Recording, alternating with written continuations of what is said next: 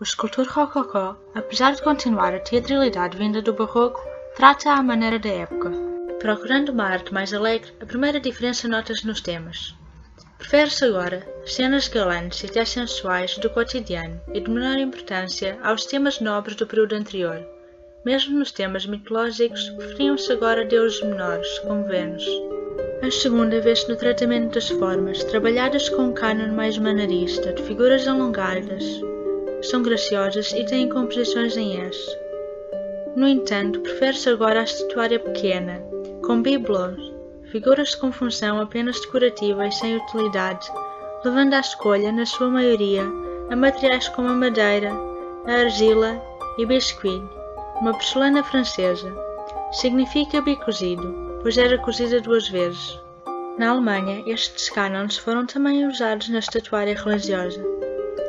Estas figuras menores, consumidas pela aristocracia, popularizaram-se e deram origem a várias indústrias de artesanato.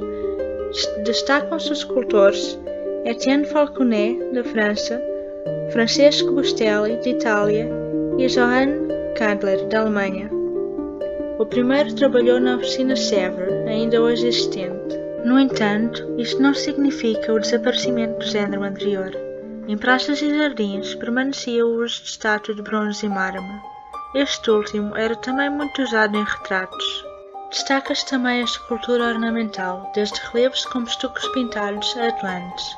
Foi a mais utilizada, já que grande parte das superfícies era ornada com a estética rocaille.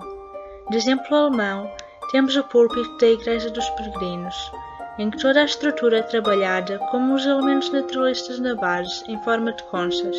De exemplo italiano, temos Giacomo Serpot, de estucador. Um dos seus melhores trabalhos é o do Oratório de Santa Gita, em Palermo. No sul da Europa, desenvolveu-se uma indústria de criação de figuras de presépio. Em Portugal, temos o exemplo de Machado de Castro, da chamada Escola de Mafra, autor da estátua de Dom José I no Terreiro do Paço. Criou inúmeras figuras de barro para compor presépios.